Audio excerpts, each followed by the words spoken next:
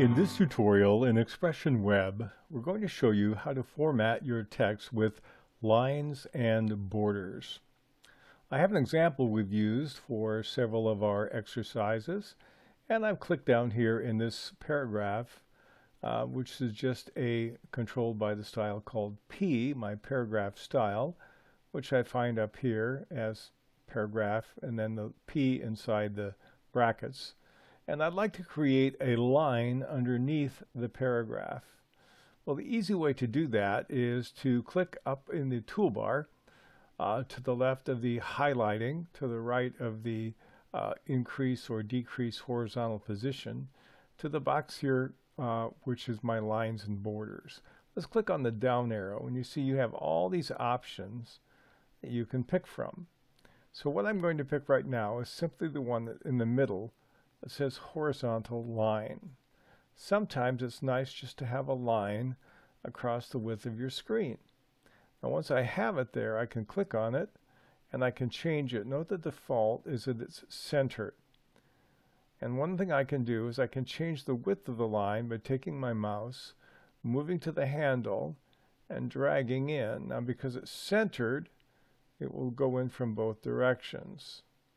So there's a centered line. I can also change it to be left aligned and make it smaller or larger, or if I want I can make it right aligned.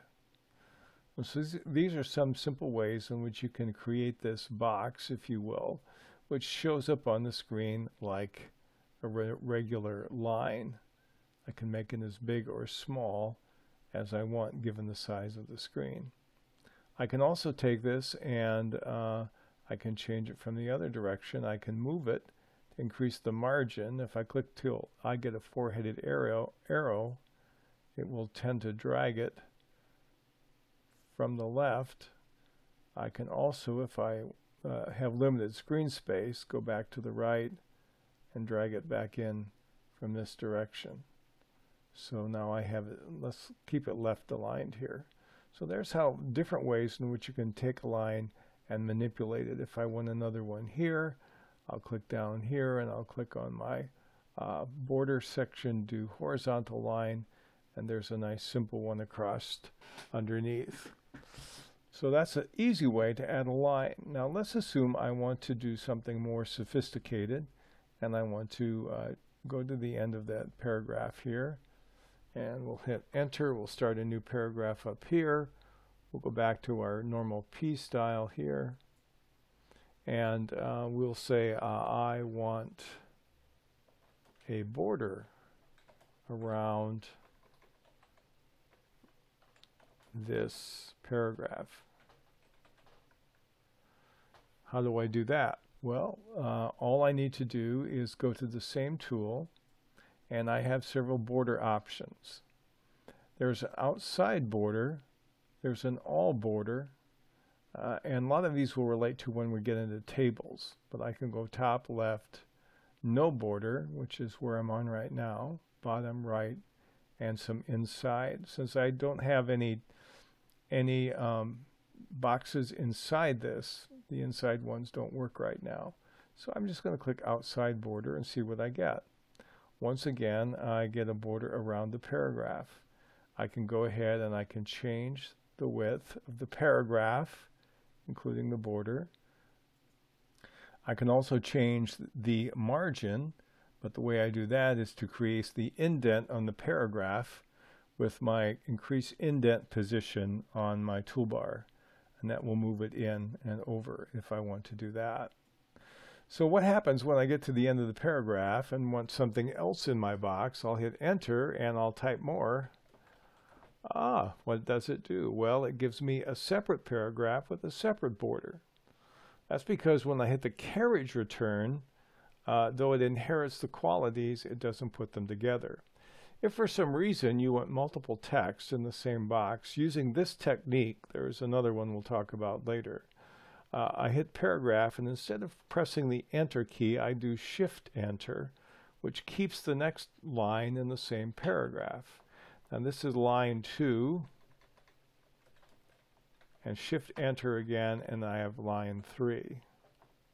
in the same box with Shift Enter combination. Sometimes that's the easiest way to get the effect that you want. We'll show you some other variations later. But these are some of the kinds of things you can do. Let's take this paragraph here, which I've put a border on. Let's assume I want to take it off. I'll click on No Border, and the border is gone. I'll click on it again, and let's do All Borders. And this one, again, does the same thing since I only have one paragraph. We'll turn it off again to No Border. Let's say we want just something on the top. We'll go Top Border, and there's a line directly above the paragraph. Again, if I hit Enter, it inherits it, and the next paragraph will also have the top border. If I don't want that, I can either go back to my normal paragraph style, which will override it, or I can go back to No Border here. We can do a right border in the paragraph. Again, we can adjust the width of the paragraph, which will change the placement of the border. I can also, if I want to, put a left border on at the same time.